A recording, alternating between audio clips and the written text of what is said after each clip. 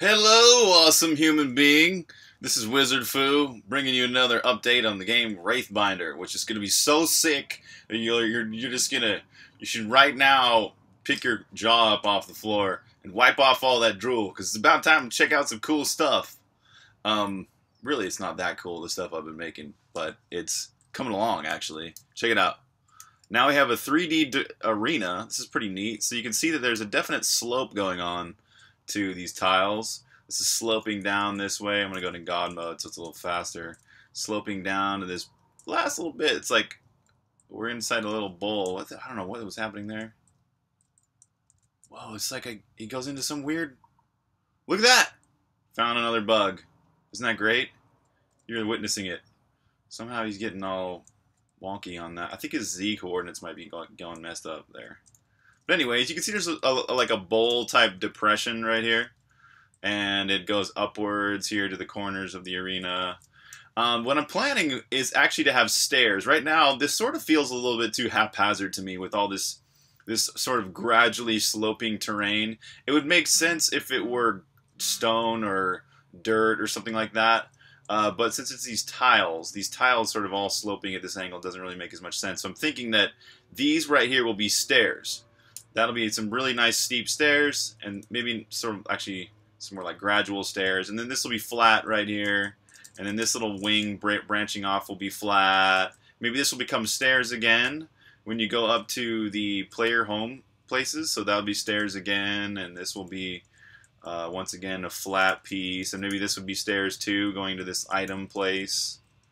Yeah, and I'm just experimenting around with the whole sky now, becoming or seeing some more of getting some more depth by not having everything covered with tiles. So this is since I'm in GOG mode, I can walk on the sky, but these sky coordinates are actually sky entities, so I can actually, if I get close to them, I can't actually walk on the sky. See, the player's like trying to walk on the sky, but it can't.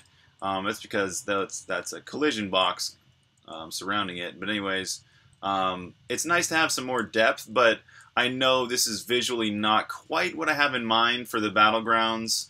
There's something missing. I'm still kind of experimenting around with the art and trying to figure out what overall is missing here. I'm not sure I want it to be this dark and sort of like space-like.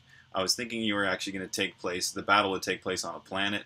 I'm not quite sure whether this will be dungeons or whether it will be sort of like an overworld, like Songbringer's overworld or Songbringer's underworld. Which one will it be? But this is pretty satisfying to have things this far. And check it out, these suits of armor will like look at you as you walk by. That's kind of fun. It's really slow because they're refreshing their models a lot, and I gotta optimize that. But so there's a lot of optimization I can do. You can see like, oh, it's already horrible frame rate while I'm trying to record this whole screen video. But anyways, oh, there's one more thing I want to show you, and that is that I've been working on the poster. So I got the poster to be a lot more colorful now, and you can see the evolution. Let's check out the evolution of this as I went through. Here's where it started, something about like that, and then this is where it went after that, and then this, and then this, and then this. You can see that this one, it had a little bit too much foreground, or well, his abs and his chest and all that are really bright, but he's supposed to be backlit. That was always bugging me. Like something was about this was bugging me. I'm like, what's bugging me? And finally, I was like, oh, his chest and everything shouldn't be all bright because he's super backlit in this image. So that to me looks a lot more realistic and nice. And you can see that there's some color going on in the background a little bit too. And then I tried this where I was like, whoa, that kind of looks cool, but it's super trying on the eyes, like to have it so bright like that. So I kind of toned that down a bit and got to about like this. What's neat about this is it combines the two color hue schemes that everyone liked on Twitter. So I like put out a bunch of images on Twitter saying which one do you like the best. Most people liked either the pink or the purple one. And so this allows me to have some pink glow and everything like that, but then still have a purplish background. It sort of turns into blue, but yeah, I like this the way it is, and yeah, maybe I'll go through a few more iterations of this key art image, but this is always neat having a key art image that I'm excited about and proud about, but more just excited about. This is kind of exciting seeing a super sweet, like, you know, like, whoa, this makes you want to go battle right now. And then you, of course, compare it to the original, right? There's that.